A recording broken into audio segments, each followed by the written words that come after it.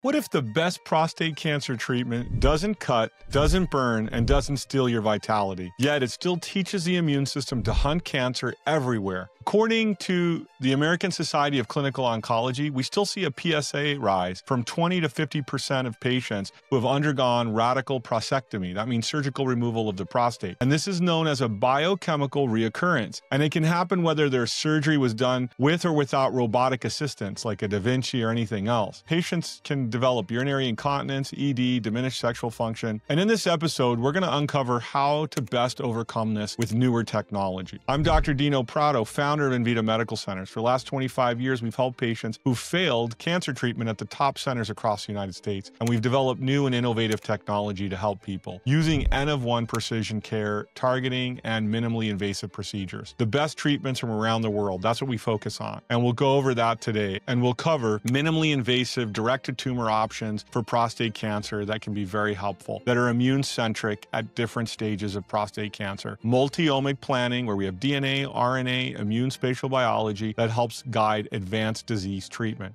And yes, we're going to talk about protecting erectile and hormonal function, recurrence, so it is not as common, in the comprehensive ASCO-hosted review. Here's what the evidence shows. Research emphasizes that nearly 1/3 of men faced with biochemical recurrence of their PSA rising even after surgery. Other peer-reviewed sources estimate 20 to 40% of men undergoing a radical prostatectomy, get their prostate removed with surgery, will experience a return of elevated PSA. These numbers represent thousands of men who believed that they were cured, and all they had to do was confront the discomforts of surgery. And there was a hidden price to pay for that surgical cure. Surgery is often seen as a one-stop solution for prostate cancer. Yet, even with advanced robotics like Da Vinci surgical systems, men can suffer long-term side effects and deeply impact their lives. Urinary incontinence requiring pads, protective devices, erectile dysfunction, diminished sexual function, penile shortening, reshaped appearances, and problems with urinary leakage during orgasm, infertility, urethral strickening and scarring, lymphedema in the groin and legs due to removed lymph nodes, hernias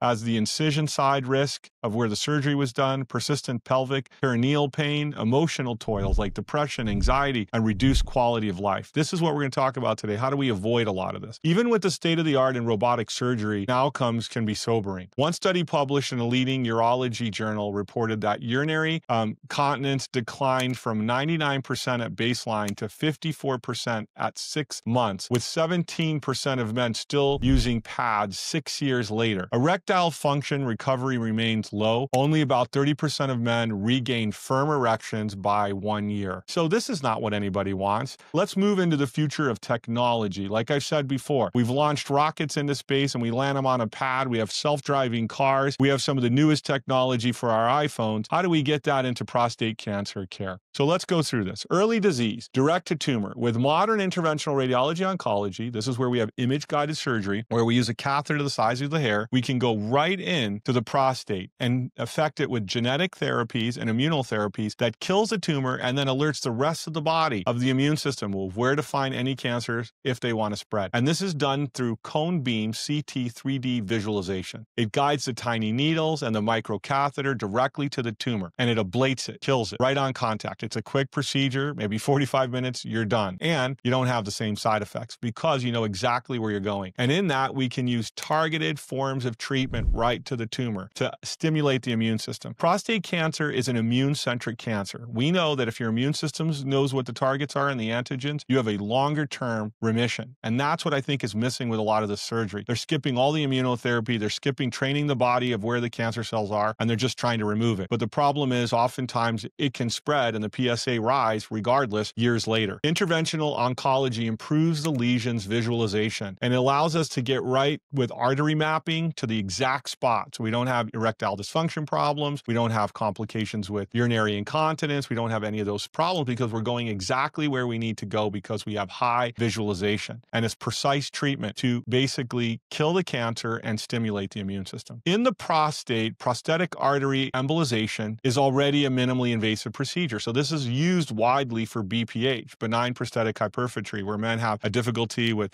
inflamed prostates and they have urinary problems. This is already used widely, but we can use it very effectively as we have for cancer. Localized prostate cancer can be treated right at the region and it can be debulk killed and the immune system stimulated instead of suppressed, and we can get the T cells to work. And why that's important is because long-term remissions are based on the body understanding and knowing where the cancer cells are, so it kills it at the micro stage. Then, after treatment, we monitor with CTC, CT-free DNA, and methylation scores. If those stay silent for the 1 year, 2, 3, 4 years, etc., we know we've got a long-term remission. This is the key of these processes. So why are men looking for alternatives? Because according to JAMA in 2024, men who had radical prostatectomies reported worse long-term urinary incontinence and early sexual dysfunction impacts. Proton versus photon debates continue, and some data suggest different mixes of urinary, bowel, sexual side effects. This is using radiation, depending on the modality and those side effects. That's why we need a better model, and that's where CT cone beam with interventional radiology, oncology, and targeted immunotherapy changes the game. JAMA published early cancers can often be treated with image-guided precision, aiming to preserve erectile dysfunction, hormone function, and keep everything healthy and get in and out with modern-day science. We can visualize it, see it, and when we can see it, we can go right to the area we need to without getting any errors of going in the wrong places and damaging healthy tissue, just treating the cancer and stimulating the immune system. So we need to make prostate cancer immune-centric, and we do that because when we kill the cancer right at the prostate and it's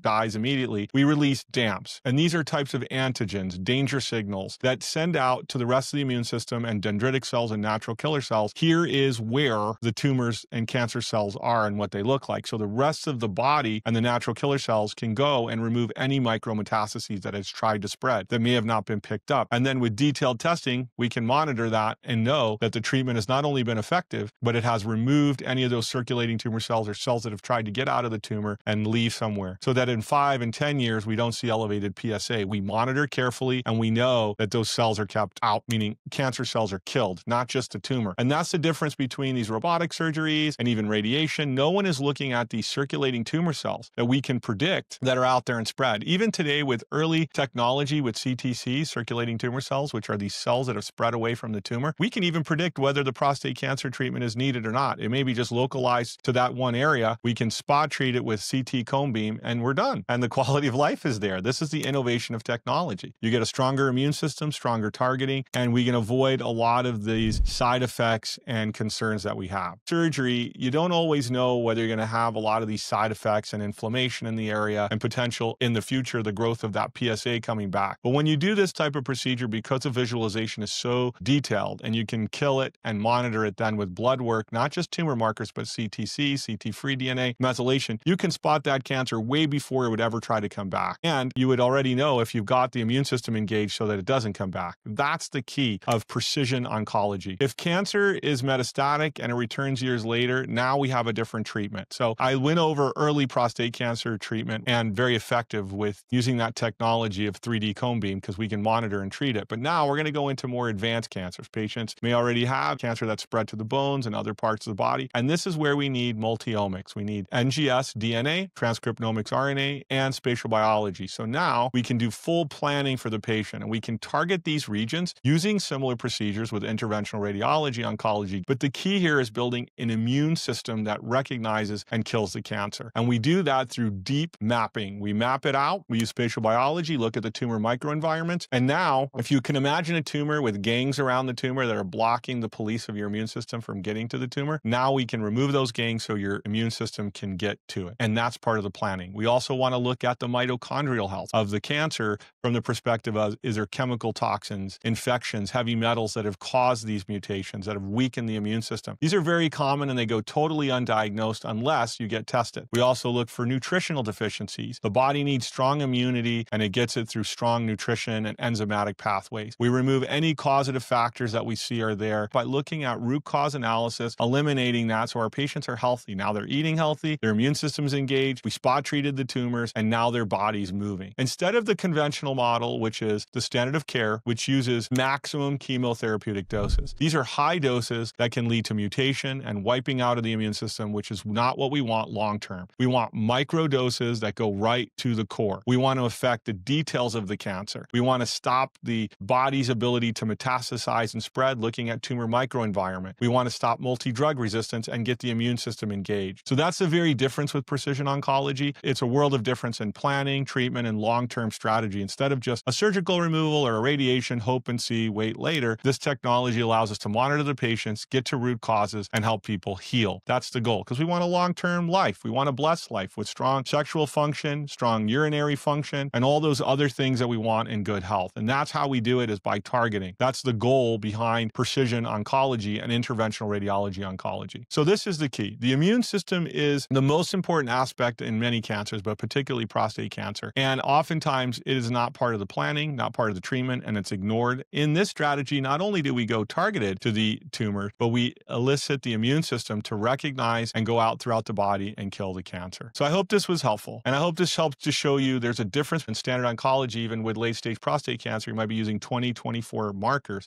biopsy, tumor marker, and imaging, where in precision oncology, we're looking at thousands of markers, NGS, DNA, RNA transcriptomics, immune profiling. We're basically bringing in the science and technology, the bioinformatics of AI into the care, which moves us way into the future. Spot treating with detailed precision to improve the quality and length of life of patients. That's the key of precision oncology. I hope this was helpful and it opened up your mind that you are individual and you are unique than every other patient and need unique targeting. We call that N of 1, and matching the therapies of all the treatments on you to help your body. I hope this was helpful, and may the Lord bless you on your journey to healing.